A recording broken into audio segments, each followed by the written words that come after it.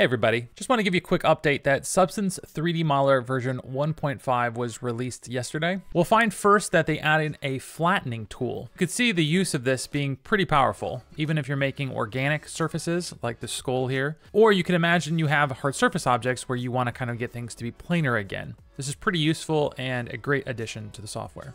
Next up, we have the Buildup Tool, which was refined, so it's a lot cleaner in terms of how it builds up surfaces. But also what they ended up doing was adding the ability to have an alpha on your brush, so you can add in those little tiny details. Next on the list was the Smoothing Tool.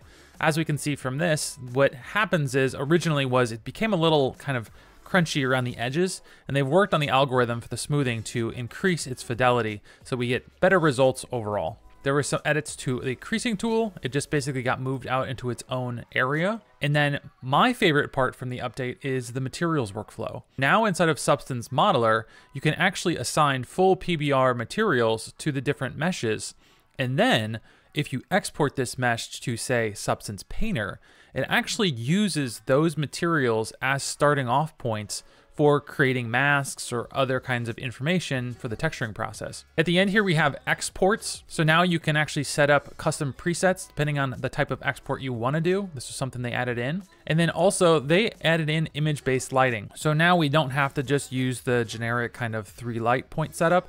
You can use full image-based lighting setups to kind of see how your mesh is responding to lighting. One thing that they added in the more section here that I actually did think is pretty useful is now there is a fill color button.